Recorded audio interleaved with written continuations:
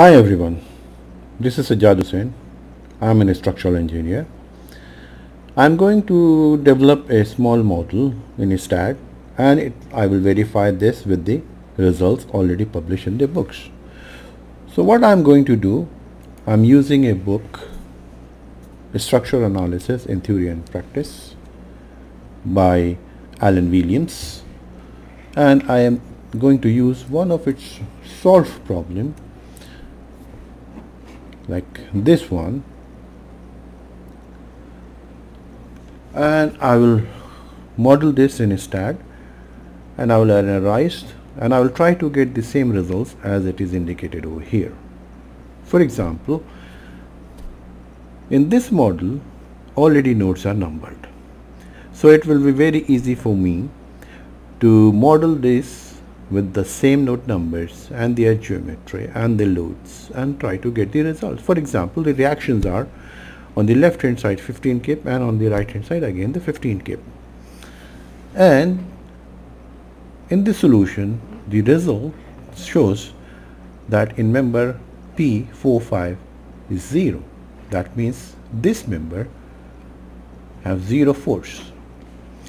And P12, this member has a force of 21.21 kip.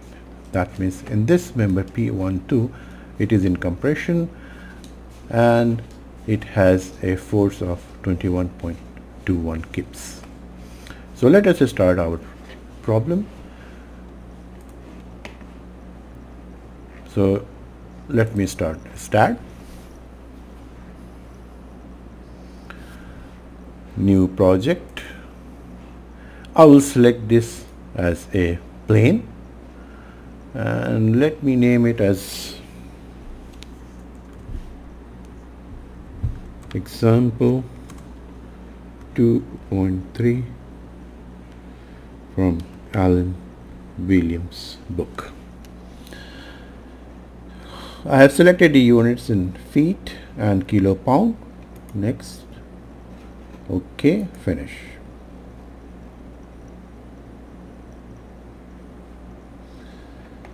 I will not use this generation of nodes with the help of this snap node facility. So let me close this one and I will input manually all these nodes. So for example, node number 1, let me put 0. So x is 0, y is 0 and z is 0. So this is my origin. Node number 2, it is x 10, y 10, no z. Node number 3, x 10. Node number 4 is x is 20, y is 10. Node number 5, x is 20. Node number 6, x is 30, y is 10. Node number 7, x is 30, y is 0, and node number 8 is x is 40. That's it. And when I will see all these nodes over here in xy plane, so they will look like this. Let me put the node number on. Okay, so you can see same node numbers 1, 2, 3, 4, 5, 6, 7 and 8. Then I will join these nodes with simple beams like this.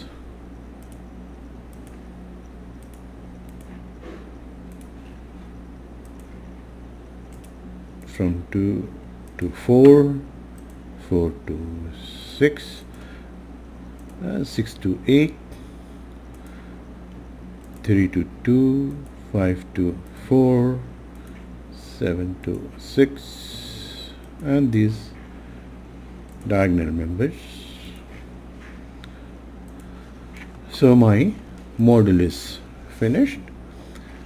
Let me put the beam numbers also on. So these are the beam numbers. Now I am going to assign the support conditions.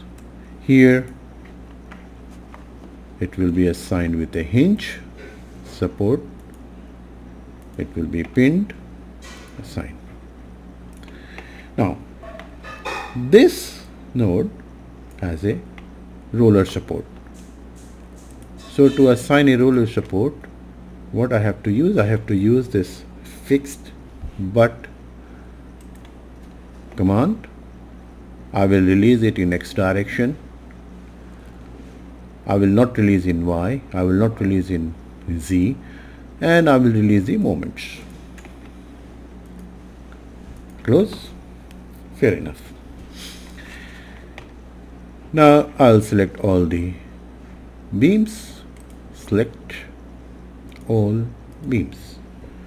And I will assign any fictitious member to these because this is not important. I am not going to design it. Let me assign any fictitious member. Normally angles are used, so I shall use any fictitious section like 40 by 4. Let me assign these. So my model is complete. Since this is a truss, so what we have to do, I have to assign this all members as or this structure as truss. So let me select all beams and I will assign from member specification that these are truss members. Let me assign, close. So my structure is ready. I have to assign now the loads. So I will go loads. Okay, I can save it now, no problem. Let me define the load cases. I will select load case number 1. Load type none because I am not going to define any specific type of load for this one. Say add. Now I am going to add the nodal loads. Here are the nodal loads in Z direction. There are 10 kip force. I will add this one and then I will assign this nodal node to these 3 nodes.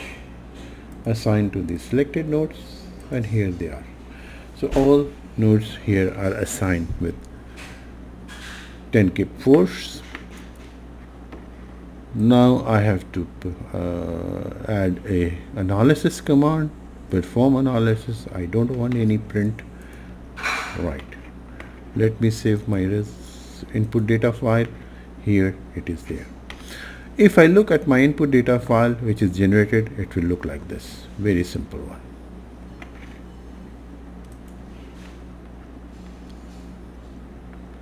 Let me analyze now.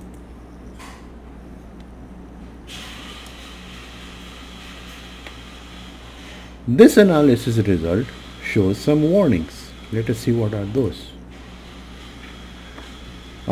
These are some stiffness as 0. We will discuss this in some later videos. At this point, this is not the concern. These are just warnings, so we will ignore this one.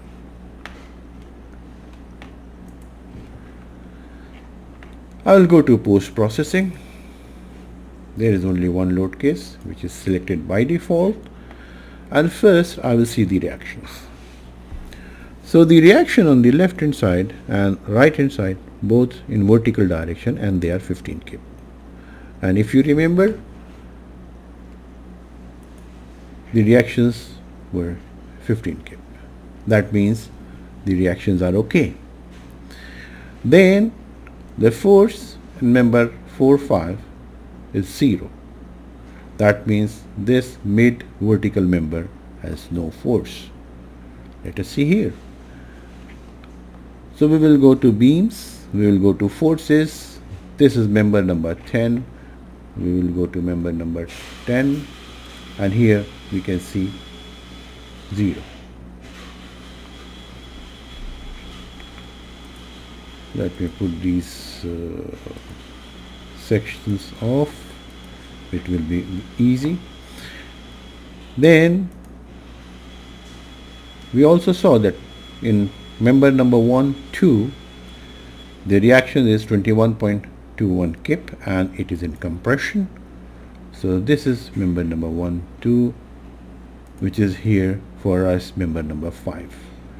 Let us go and see what are the forces in member number 5. So in member number 5, at node number 1, the load is in positive direction, that means it is in this direction, and in node number 2 it is in negative direction, that means it is in this direction, that means this member is in compression.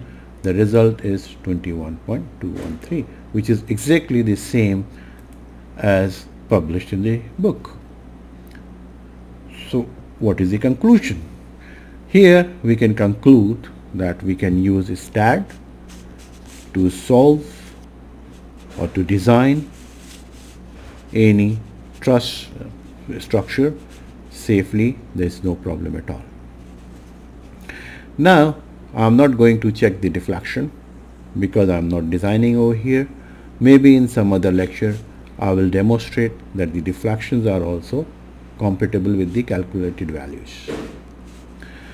And I will also check that design of the steel structure, like for example simple beams, column, etc., they are also in line with the published literature or as per the codes and standards. Mostly I will be following the American codes and standards. So thank you very much. Don't forget to subscribe my channel and don't forget to give some like if you like it. Thank you very much. Bye.